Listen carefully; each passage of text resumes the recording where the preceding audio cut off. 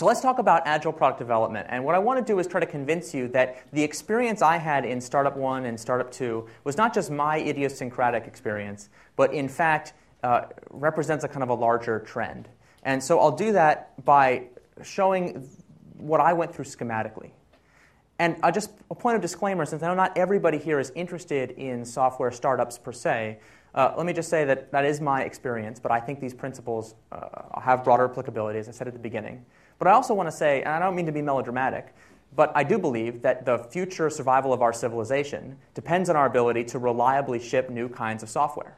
Why? Because every product in the industrialized world is either contains software in it now or is built with software assist. So if we accept the same kinds of failure rates that we've gotten used to in the software industry globally, then I think we're in real trouble. I don't think we'll have to wait for robots to take over our civilization. We're doomed anyway. That's a digression.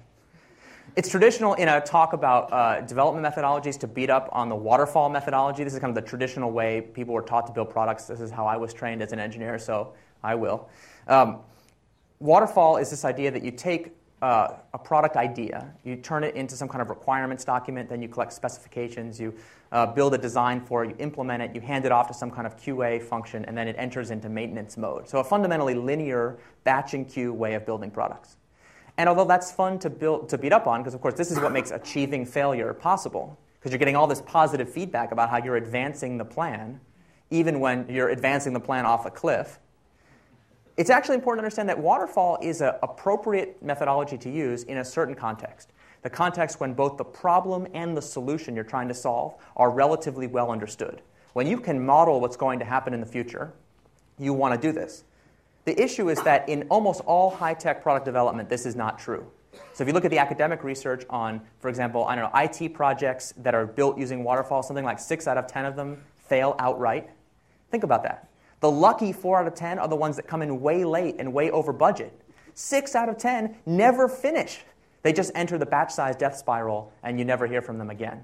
So luckily, as an industry, we've been working on doing something better. It's called agile product development.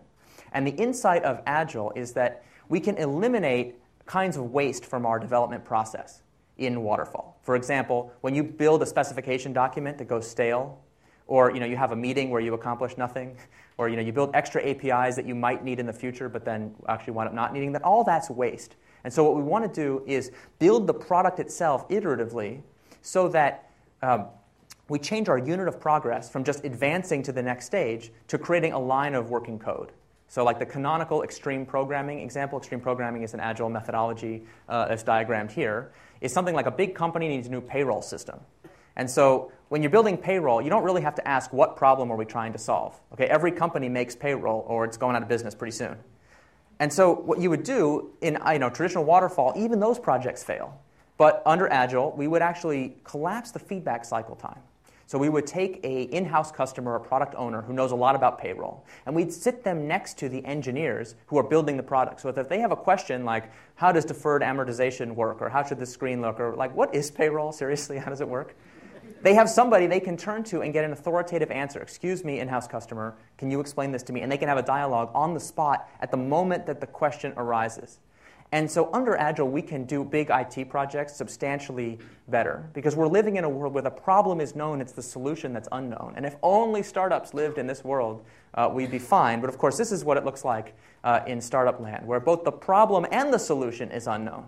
So let's say you want to do extreme programming. Who are you going to sit next to the engineers if you don't even know who the customer is? Startups face this problem that there is no authoritative answer yet to the questions they want to ask. And so what they need to do is combine an iterative process of customer development with an iterative process of agile development tied together in a company-wide feedback loop. And what's interesting about this is it changes the unit of progress in an interesting way.